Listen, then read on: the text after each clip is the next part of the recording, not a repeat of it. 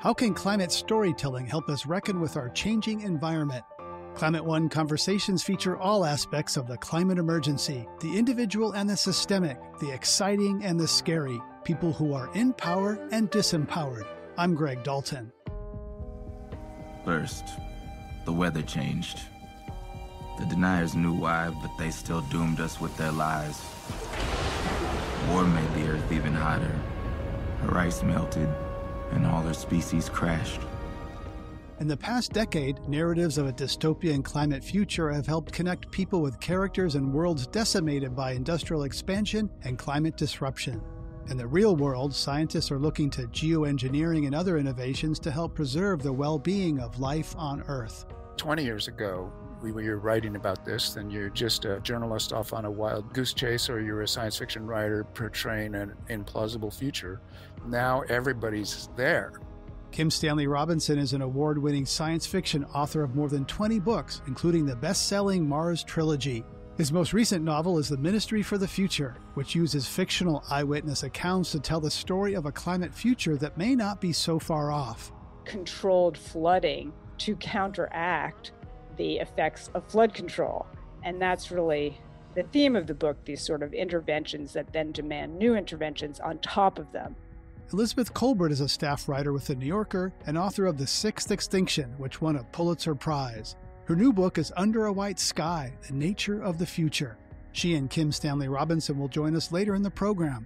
First, telling climate stories of the past and present. If you approach climate narratives as ultimately as cultural historians, as cultural storytellers, I think we can begin to understand that it's about the people. Jeff Biggers founded the Climate Narrative Project in 2014 to help train a new generation of storytellers and reshape the narratives around fossil fuels. The project was inspired by some of his own struggles as a journalist and historian. I've been writing about the coal industry and energy and the environment for years, if not decades. And a lot of that came out, of course, of personal experience. My family's 200-year-old family farm was strip mined in southern Illinois in 1998 when I was working on a book abroad. I was living down with the Rarámuri, the Tarahumara in northern Mexico, who were dealing with massive deforestation. And so here I was chronicling what was happening to indigenous people in Mexico during an extraordinary drought, 7 years of drought that had led to famine. And I received a letter from my uncle letting me know that, our farm that had been in our family for 200 years had been strip mined. And he essentially said, what are you doing chronicling what's happening in the rest of the world when you're not even aware of what's happening to our own family? So it brought me back, this is more than 20 years ago, to really analyze how the coal industry had treated my region. My region is really the place where coal was first discovered by Europeans, the French in the 1600s, of course, amongst the Shawnee along the Illinois River, and then further down in southern Illinois, where I'm from, became really one of the great coal countries and coal fields in American history. It had left my region in ruins, and had left my own family in ruins, both from suffering as coal miners with black lung to the massive environmental degradation to having a county that always ranked in the lowest categories for health factors in the economy, just entrenched poverty and despair. In 1932, there was a study talking about some of the most hopeless areas in the country. They were called stranded communities. We had the highest infant mortality rate in the nation. And they pinpointed southern Illinois, exactly my county, as really one of the worst counties for this in the country. And I tried to bring that up to date and say, how come after a century, if not centuries, of this experience with the coal industry, have we not been able to tell a proper story to get people to act, both to defend the land, to defend the people, to defend coal miners, and now to bring it into the climate age, to realize that, our number one contributor to CO2 emissions was the coal industry.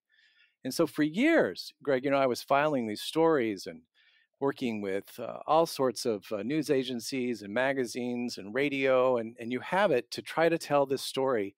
And I felt like we just simply failed, We failed to get across the true humanitarian and environmental crises that was facing our nation from people who were living on the front lines of extraction. And that forced me to stop what I was doing and to say, hey, I need to regroup here and reassess my role as a writer, as a storyteller, and find new ways to come up with a better narrative. And so for that, that's sort of a long way of talking about how I began the Climate Narrative Project. Well, this past year, a lot of our country, and I personally have learned about the stories we tell ourselves and how flawed they are, the American narrative, and how it excludes so many people and literally whitewashes us in so many ways. So the stories we tell ourselves, there's a lot there. And the coal miners, have this iconic place in the American mythology, with the gritty face. And it just seems to hold a very special place, that coal miner narrative. Right. And then part of that mythology is just a lot of misinformation. Think about it, still today, 3 coal miners die daily from black lung disease. And yet we've struggled to get the proper legislation to cover that. My own grandfather and members of my family have struggled with black lung disease. But at the same time, there's a sizable part of our communities who've had to live with coal mining, both as people who are family members or people who just find themselves in this region, people who are indigenous. We have strip mining going on in 20-odd states and several First Nations. And those people are having to live with the effects of coal mining as well, in terms of water that's polluted and air that's polluted and roads that are completely devastated, and a certain way of life that is analogous to a war zone. And I feel like that was an extraordinary story that we've lost because we've often kind of fallen into the mythology of the coal miner that I was very much a part of in my family, coming from a coal mining family. What are the most important elements of an effective climate narrative? What are the ingredients that have been missing to really have these stories take hold and kind of soften the mythology? Well, let's go back to what had failed and what I had found that failed. I found that if we just simply want to relay the data, that people perhaps are not able to take that data and put it into everyday context of everyday lives. Because ultimately, any of these good ideas that we wanted to shift into policy, it was failing because there wasn't community buy-in. There was kind of this implementation gap. It was people who just simply didn't see how this related to them or how they would want to support it. So the climate narrative idea is, how do we flip that? Recognize that there's a communication crisis as much as a climate crisis that we're having to deal with.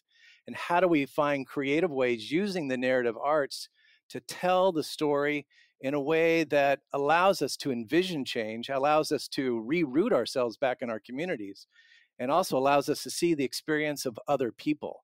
And I think this is particularly when we begin to talk about climate justice and environmental justice. And so that was the direction I was shifting, that we can really explore, is how we look at these 3 areas through storytelling to help really connect people back into what's happening. When I looked at your work, it seems that you place relationships at the center rather than issues. So often people come at these issues with kind of, facts and figures and policies, but they don't, as you said, they don't really land with people. You called it an implementation gap. So I'm interested in how important relationships are, because that seems to be one of the missing ingredients. I think often the novelists, there's a very famous thing that it's really not about what happens, it's about who it happens to. It's about the people, and it's really characters and conflicts. My training is not as a journalist. I began to study journalism when I was in school at the University of California, Berkeley, but ultimately I shifted over to oral history. So my training was as an oral historian. And it really was a matter of how we would take hours, if not days, if not weeks and months, to simply sit and listen to people and find out what really was important to them, and to realize how they particularly framed a story or the importance of that story in their own lives. And so if you approach climate narratives through this perspective as ultimately as cultural historians, as cultural storytellers, as opposed to analysts or political activists or reporters, I think we can begin to understand that it's much more complex than we can ever imagine, that it's about the people, and it's about how those people relate to us and how we relate to them in their everyday lives. And once again, when we start talking about narrative arts in storytelling, I think it's important to say it's just not simply about what we're doing now, talking, or it's about doing monologues or theater works or radio work. It's storytelling in the narrative arts is also about films and photography. It's about visual arts and painting. It's about dance and and using all sorts of forms of performance to tell that story as well. I had one student I wanted to show as a unique example who went up and spent several days at Standing Rock during the uprising there to stop the pipeline. And what was fascinating is this student was also an artist who really wanted to capture the stories that she was hearing, and she didn't really know how to do it. So what she was affected by was the beautiful plains and the beautiful scenes that she saw, and she visited several indigenous communities, and she came back and did this gorgeous painting of the world that she was visiting and trying to understand as an outsider, as someone of a European American background. And she goes on to stage with this extraordinary painting, something that you would imagine from our great Grant Wood, out of Iowa, something that was beautiful, something you'd want to take home and put on your wall. And in the midst of the stage, she gets a can of black oil and completely douses this beautiful panorama that she had painted, giving us the story of what she had heard about, pipelines don't leak, they burst. And ultimately, we're going to potentially go into the Missouri River or the Mississippi River, or ultimately into the lands of indigenous people. And that was her way of using narrative arts through visual arts to tell a story that ultimately perhaps I couldn't capture as well if I was going to do it through a different medium, be it radio or what. I'm getting chills hearing that. And it's very powerful. Artists are often on the vanguard of social change, play this role of interpreting. One genre you didn't mention, I've heard you talk about, is children's stories. Stories like Dr. Seuss, The Lorax have put human impact on the environment into simple, understandable terms that most kids and adults can understand and remember for a long time. What special role can children's books play in shaping a broader social narrative?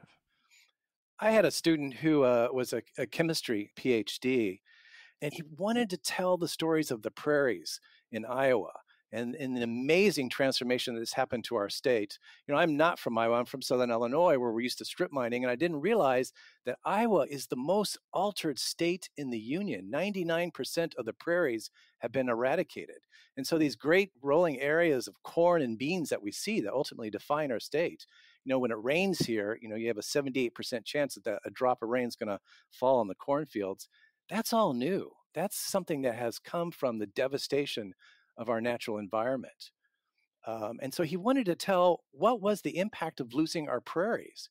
And he felt the only way he could do that, someone with a PhD in chemistry, was to write a children's book and to show that, the prairie grasses had these roots that would go, 10, 12, 14 feet deep. It would really hold together, and that's what gave us this incredible, glacial soil that we have today. That's really one of the great captures of carbon capture sequestration. And the idea was, how do we reclaim our prairie roots in Iowa and begin to regrow and transition from industrial agriculture more to regenerative agriculture? And he began to tell that story through a children's book that had us all spellbound. I mean, here he was. And for his final performance, we had children come in and he read it to them, and he had fascinating little drawings he had done himself. And it was spellbinding for adults to hear that, because some of us didn't really understand the importance of the prairies in our own backyard. I think what's really important, Greg, is to see that part of this is rerouting ourselves. Why use the climate narrative, for example, with many cities and towns and working with urban planners to envision our future? And how do we want to get to where we want to be 20 years from now, 10 years from now as a regenerative city? But part of envisioning that future is to take a step back and try to understand our history. And I think that rerouting and going back and telling stories and collecting stories, both oral histories and just other cultural histories, to understand where we are geographically, our human geography, our transitions as migrants, as whatnot, the role of indigenous people, the role of rivers, the role of wherever we might be in terms of our biological communities. That's all part of the envisioning process, and that's all part of storytelling. You're listening to a Climate One conversation about telling the climate story. Coming up, we'll hear about new books from New Yorker writer Elizabeth Kolbert and science fiction author Kim Stanley Robinson, plus more from Jeff Biggers on the need for climate storytellers. What we're missing is the way to galvanize engagement, galvanize people to support policies that are actually going to change. And that's only, I feel like, can happen when we have effective climate storytelling. That's up next when Climate One continues.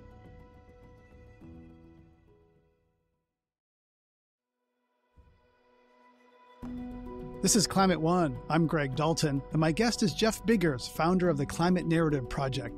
Later, we'll hear from science fiction writer Kim Stanley Robinson, whose new novel is set in a not-so-distant future of deadly heat waves and cutthroat competition for food and air conditioners. But Jeff Biggers says that addressing climate doesn't need to be about avoiding such dystopian scenes with Blade Runner soundtracks.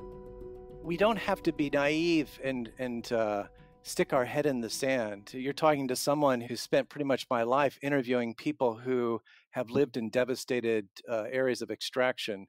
You know, I've spent, I don't know how many years of my life interviewing people who live around mountaintop removal mining, you know, literally where thousands of pounds of explosives every day, still today, are going off, destroying both our mountains, but destroying our waterways and any sorts of future. There's that trauma.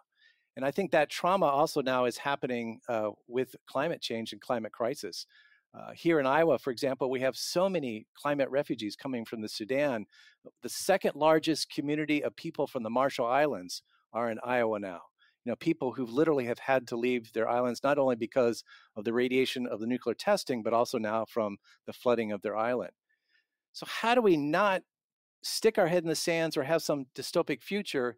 The idea is to actually realize where we are now and where we want to be in the future and how we begin to see the regenerative practice, which ultimately, you know, if we look at regeneration, the large part about it is that it begins to heal the environmental and industrial damage that we've done to the planet. You know, last summer here in Iowa, we went through one of our derechos, these massive windstorms. It's, you know, analogous to a tornado, but it's even different. It was considered a level 3 land hurricane. 120 miles an hour came through our area. In fact, right outside my window, several of our trees went down. We lost our electricity for a week. All the streets were blocked off. The nearby city of Cedar Rapids lost 60% of its canopy, its trees. And so how do we begin to rebuild and regenerate and ultimately repair this kind of damage, you know, going into the future, which is going to be dealing with all sorts of climate emergencies? And I think that's where storytelling helps us. It tells us, okay, this is where we're from. This is our geological, environmental, biological community. And this is how we have to get our resources to replenish what we're doing. That does it make sense to be importing our energy, trucking in coal, training in coal to burn it, and then see its impact that ultimately loops back to disrupt us even more? Does it make sense that 92% of all of Iowa's food is imported when we should be able to grow it here today? And all that is part of getting beyond the apocalypse, getting beyond the dystopic, to actually taking charge of where we are now and saying, hey, there's something we can do about it. We have to roll up our sleeves, and storytelling is a way to go about it. When President Biden mentions climate, he talks about jobs, jobs, jobs, but you say that is not the best way to craft a climate narrative. Why? You know, because we've got to get beyond the idea that we simply can just put a solar panel on our house and we're going to be okay. You know, I think the idea is that we have to go deeper. We have to realize it's a much greater transformation, both of our economy and our way of lives, that's going to change things. By the way, with us talking right now, I have solar panels on my house. Plus, I get 60% of my electricity from wind industry. So theoretically, we're almost 100% renewable energy here in the heartland in corn country. And it's simply not enough. It's simply not enough if we're going to be able to turn the ship around and go to a way that's going to effectively change for the future and deal with this climate emergency. And I think that's part of looking at what the actual history is in these regions. If you're talking about Southern Illinois or West Virginia or other traditional coal country, and once again in 20 odd states and First Nations, you have to understand the history and the geography and the transportation routes and all these different dynamics instead of just claiming you're going to have jobs, jobs, jobs. It's simply not going to happen. And that's where we turn back to storytelling, to engage people, to listen to people, to get their voices out, and ultimately get policymakers to hear these voices as well. So what I hear you saying is the question is, you know, who am I and where do I come from? When so often you ask people about climate, it's what can I buy and what can I do? And right. I hear you saying those are the wrong questions, or different questions are who am I, who are we, and where do we come from? Exactly. And what's my connection? I mean, I think if you walked into the supermarket and asked people, where does the electricity come from that's generating our lights in the supermarket? A lot of people would really struggle to be able to tell you where is the nearest power plant or where is our electricity coming from? What is my connection with my food source? And where is our food coming from? And where is my waste going? You know, and so how do we get people to begin to ask that question, what is my connection? You know, I feel like, Greg, we're in a watershed moment right now. It's very exciting. You know, as someone who, like you, has been working on these issues for years and decades, and you really felt like, you know, no one's listening, and there's just this tiny little bubble of people, and it's an echo chamber, and we're not reaching a mass crowd. That's all changing now. You know, the Yale Climate Communications have done so many studies to show that the majority of the people are on board with us. The conservative farmers of Iowa, the majority, major majority, in terms of 75%, recognize we have a climate emergency and we have to do something about it, and it's man-made. What we're missing is the way to galvanize engagement, galvanize people to take that next step, and galvanize people to support policies that are actually going to change. And that's only, I feel like, can happen when we have effective climate storytelling. And that's what I hear you saying is that galvanizing change doesn't begin with shouting and persuading. It begins with listening and empathy.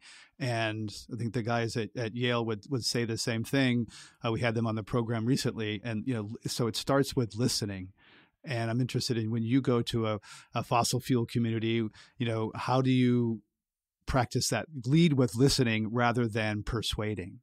Right. You know, it's a great point. And once again, I revert back to my training as an oral historian that, you know, you don't know how many front porches I've sat on for hours.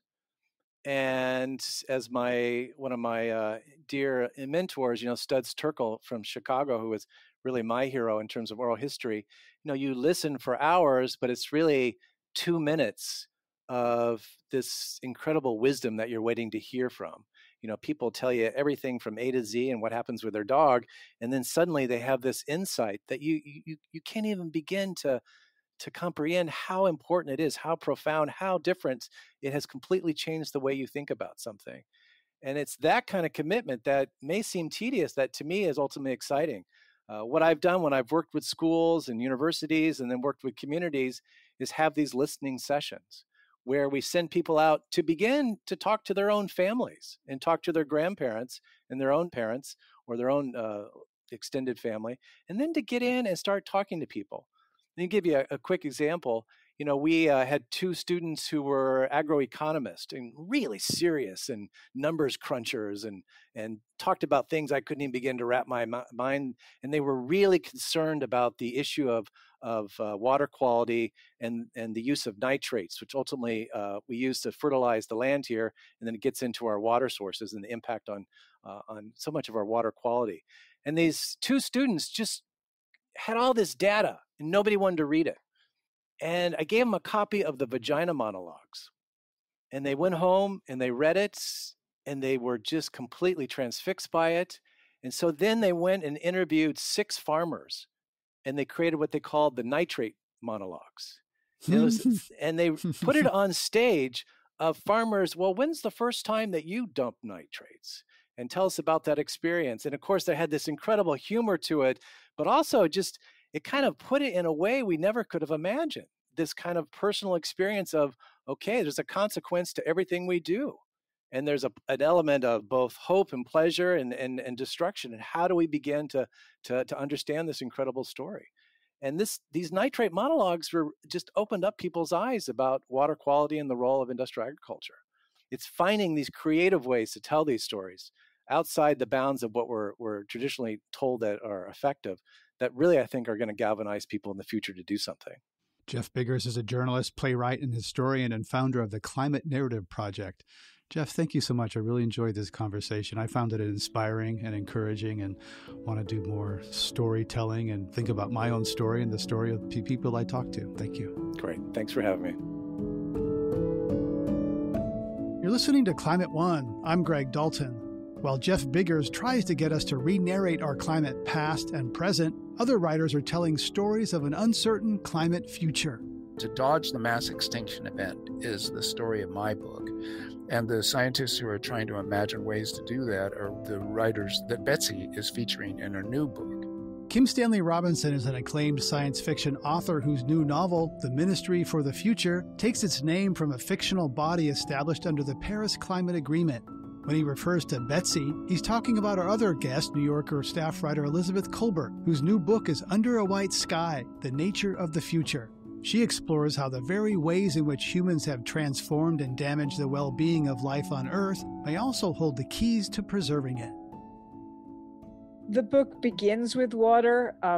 Water is just one of the manifestations of what we're doing and what we're anticipating. But, for example, to tell one of the sort of stories from the book, we've completely shackled the Mississippi River. It's levied up for much of its duration. Its tributaries are levied up.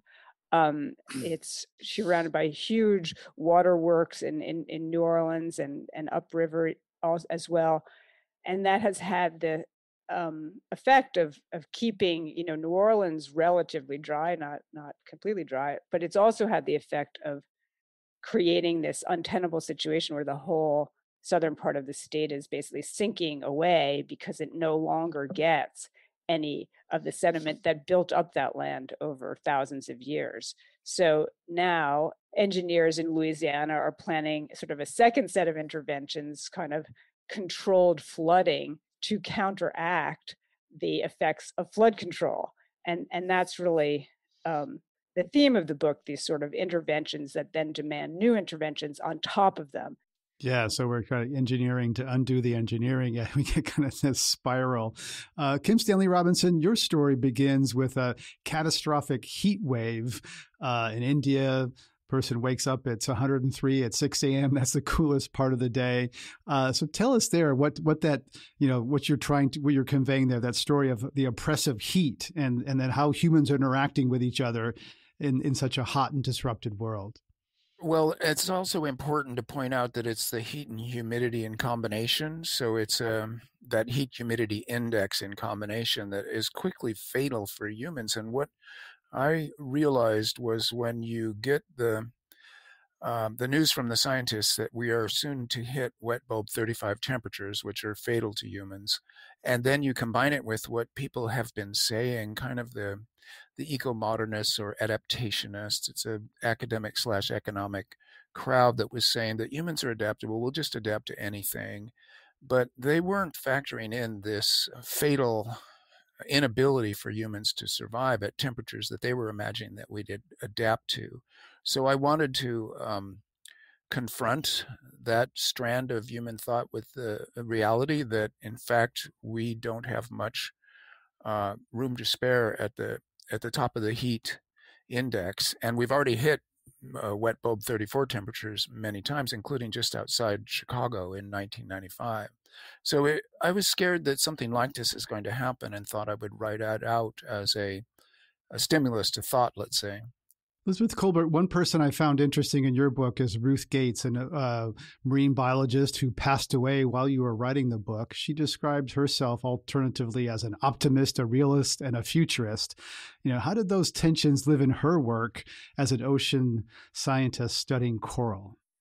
Well, my meeting with Ruth Gates, who headed a marine biology lab in Hawaii, really set me down the path of writing this latest book. What Ruth was trying to do in concert with an Australian scientist named Madeline Van Oppen was she realized, this is no great insight, but she realized, look, we've changed the oceans really dramatically. We've poured a lot of heat into the oceans by virtue of pouring a lot of carbon dioxide into the atmosphere. We are also changing the chemistry of the oceans by virtue of pouring a lot of CO2 into the atmosphere that ends up pretty quickly in the surface. A lot of it ends up in the surface waters of the oceans. It's acidifying the oceans. That's a phenomenon known as ocean acidification.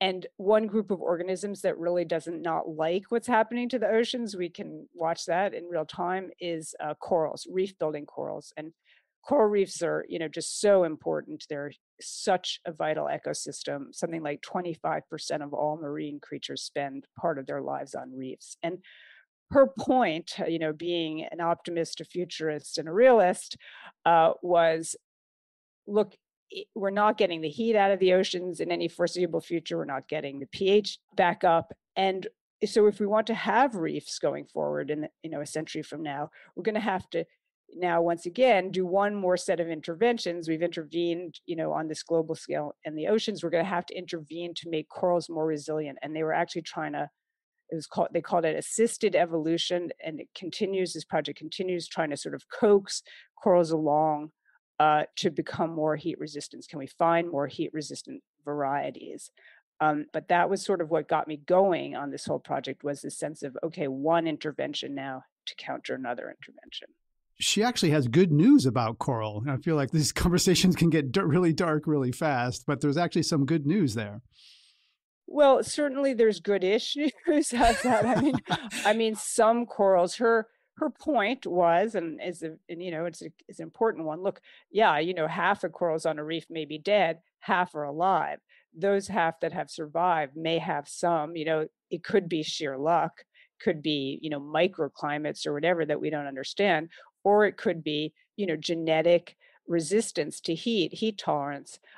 We need to try to find out what it is, and we need to see if we can spread that, basically, to preserve what is left of reefs. Kim Stanley Robinson, you write about this dark future. Do you think that the 1% can insulate and protect themselves from the kind of future that you depict in your climate fiction? Will their kids live if the current system continues? No, this is a fantasy of escape or protection. It won't work. Already these the 1% imagining that their sperm counts are 30% of what their grandfather's sperm counts were, and so the idea you could build a wall, as our dearly departed once said, is an impossibility and a kind of fantasy of escape. But mine is not a dark, really, my novel is a kind of a best case scenario. I conceived of it as being the most hopeful outcome for the next 30 years that you could still believe in, given where we are now. And it relates very closely to Betsy's new book, because somewhere in it, one of her scientists says a future is coming where nature is no longer fully natural. So this is one definition of the Anthropocene. And we're all in the Anthropocene now, very clearly. And essentially, Betsy's previous book on the sixth great mass extinction event that we are now initiating, a lot of people are trying to imaginarily engineer their way out of that. To dodge the mass extinction event is the story of my book. And the scientists who are trying to imagine ways to do that are the writers that Betsy is featuring in her new book. So we're both being driven by the state of the world situation now to a similar place. You're listening to a conversation about telling climate stories. This is Climate One. Coming up, how to avoid or perhaps embrace the cliches of climate storytelling. It doesn't matter what it's about. It could be about famine, could be about genocide, could be about, environmental catastrophe. Look up, sort of pretend to have an epiphany and say, really, this is a story about hope.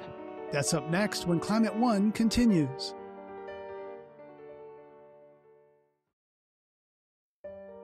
This is Climate One. I'm Greg Dalton.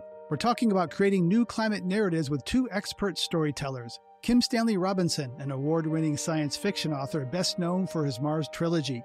His most recent book is The Ministry for the Future, and Elizabeth Kolbert, a veteran staff writer at The New Yorker who won a Pulitzer Prize for her book, The Sixth Extinction. Her latest is Under a White Sky, The Nature of the Future. Despite her successes, Betsy, as Kim calls Elizabeth, still grapples with how to make something as huge as global climate disruption about human beings and their stories. I've spent a lot of time over the last 15 years or so out in the field with scientists. It's not a particularly original technique, but I think that it helps. So often we're on a voyage of discovery. Often I'm out with people who are trying to learn something at the edge of what's known. That's a pretty standard journalistic technique. How's that? So we personalize it by going on a journey. I'm on the journey. Usually there's a protagonist on the journey who's trying to answer a question. So we're on a quest. I think that there's a lot of good climate journalism that's been done by talking to people once again on the front lines of climate change. Who's getting heard. I think we should be telling more of those stories. And in age of COVID, that's hard. And then an age where we shouldn't necessarily be flying around the world, that's hard. So some of these values, I think we have to also acknowledge, come into conflict. So there are no easy answers here, ethically or journalistically. But I think that all narratives, and it's a complicated one. It was very complicated in terms of writing The Sixth Extinction, to be honest. And it also gets back to that question of giving voice to creatures who have no voice, who cannot speak, in a human language, in any human language. And how do you make their stories present to people? And that's a struggle that I've had for a long time. And once again, in the case of how do you bring non-human stories to life, there are many ways to do it. You can hang out with a lot of non-human creatures. You can hang out with scientists who are studying non-human creatures. Rachel Carson has a book, one of her lesser known books is where she actually tries to tell a story from the perspective of a bird.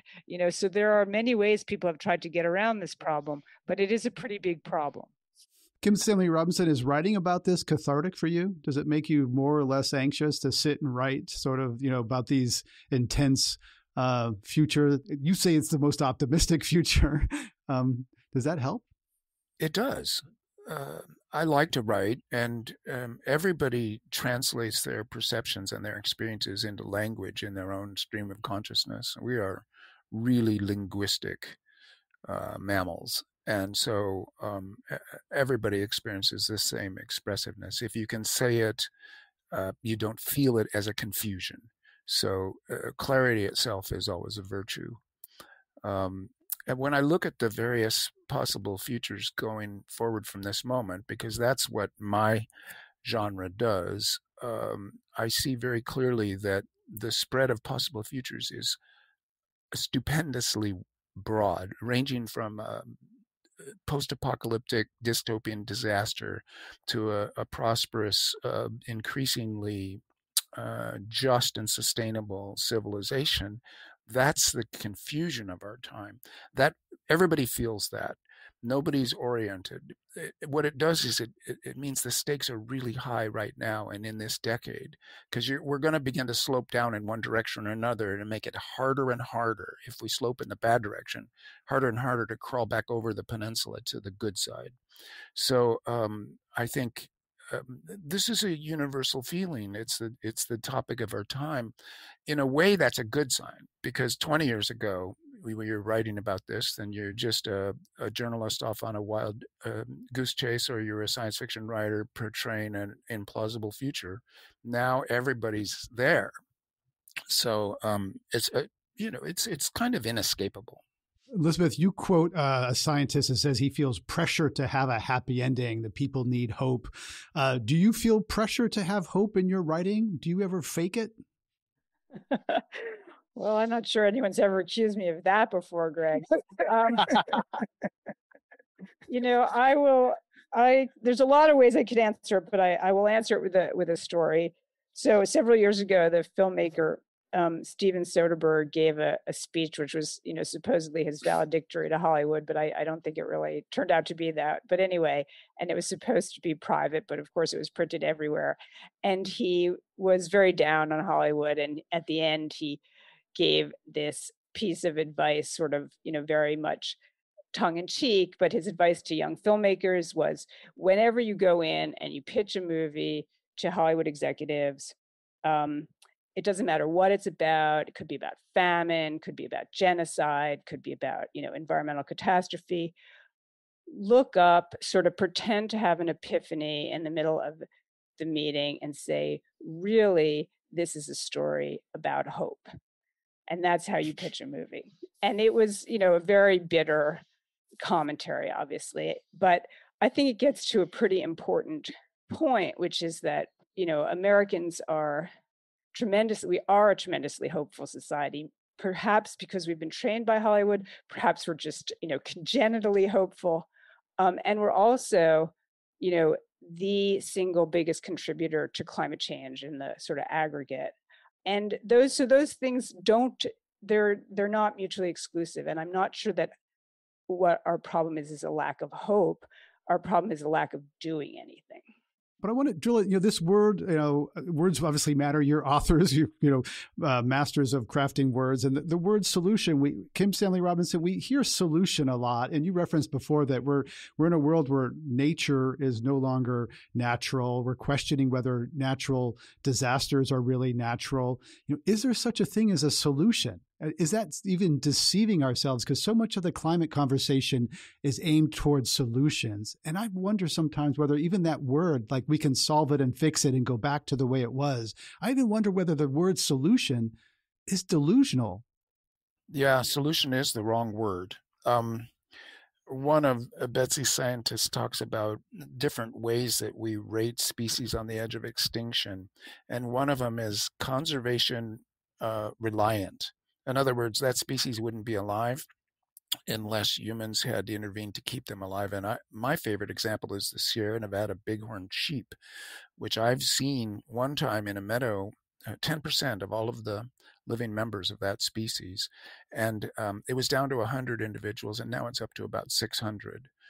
So it's another quote from Betsy's book: the choice isn't between what used to be and what is, it's between what is and what will be. So I talk about coping. We're in a situation where we have to cope and try to avoid mass extinctions any way we can, and then hope that the next generations will use that as scaffolding to even better coping mechanisms. So solution is sort of like a word out of mathematics. An equation has a solution, a crossword puzzle has a solution. It implies closure and finality. And so it really is quite the wrong word. Not only is there not one solution, there aren't any solutions. There's just coping mechanisms. Which, Elizabeth, takes us to a very, hard place, to the idea that this change is permanent, it's with us, that we can't kind of somehow roll it back and make it. We can't, there's this whole question of environmental melancholia, right? We kind of long or grieve things that have been lost to us, and we somehow think we can bring them back. I'd like to have your response to that. Well, I completely agree with Kim that this is, we have a kind of mindset of let's lick this thing. And climate change, above all else, I think, in terms of, problems that we've faced, it just doesn't fit that mold. Geophysics just doesn't allow for that, right? So we're already very far down this path. We have not seen all the warming, that we've already committed ourselves to. Each day we commit ourselves to more warming.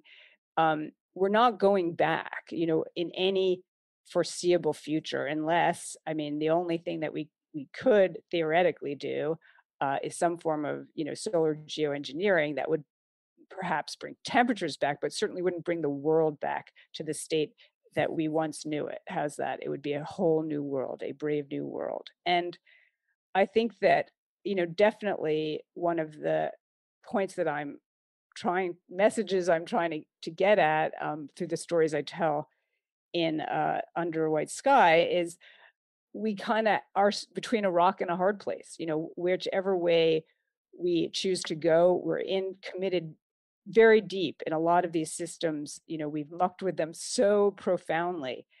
We're not getting them back in any foreseeable future, but it's also unclear if we're going to do good by mucking further. All of those things are unclear. Elizabeth Kolbert has been a staff writer at the New Yorker for over 20 years. She won a Pulitzer Prize for her book, The Sixth Extinction. Her latest book is Under a White Sky, The Nature of the Future.